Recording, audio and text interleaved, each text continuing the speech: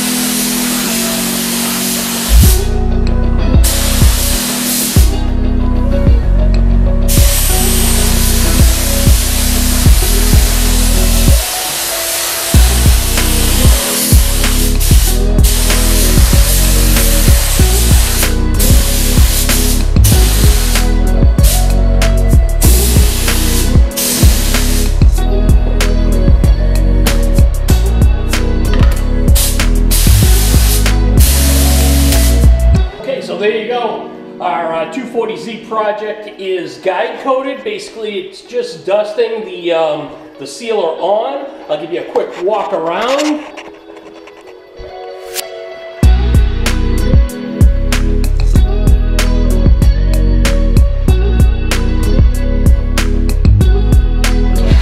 So the general premise behind this is when we sand, this will show us all our high spots and low spots. We'll get to that shortly. Okay folks, so with our Featherfill applied to our 240Z project, our guide coat put on, allowed to dry, now I'm going to start the blocking out process. So the first stage of the blocking out process is to use 220 grit sandpaper, wet or dry. I like to use wet because it keeps my paper clean. And then I'm just going to block this. So what I'm going to do is I'm going to do this while you're on camera. I'm going to do a small area so you can see what this actually looks like. So I'm just going to wet up my paper and my surface here, and I am going to start to block this. And as you see, when I start this blocking process, I am going to dry it right off right now. So now, as you can see, you're seeing a lot of the gray, but you're still seeing some of the black. Everywhere there's black is going to be a low area. Everywhere where it's the gray primer is going to be a higher area. So I'm just going to continue on with my blocking process. Now, I would use probably a longer block but it's easier for me to do this so that you can see it with this shorter block, because I can keep going.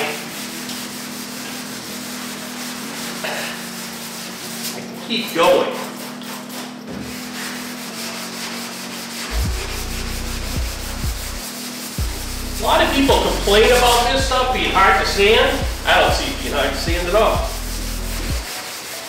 I use Featherfill. I got a 66 Impala Super Sport I painted when I was 17 years old. I'm 59 right now, and that car actually still looks pretty decent. And I used Featherfill on that 40 some odd years ago. So it's a really, really good product. I'm gonna wipe this down.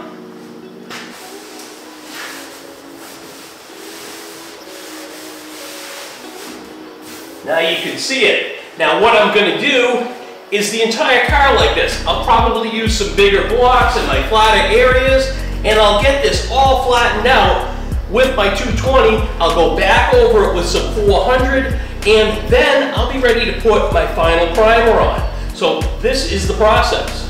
So that's guide coating. You've seen me do it. Please like and subscribe and follow the build on Troy Kane V-Twins to V8. Thank you.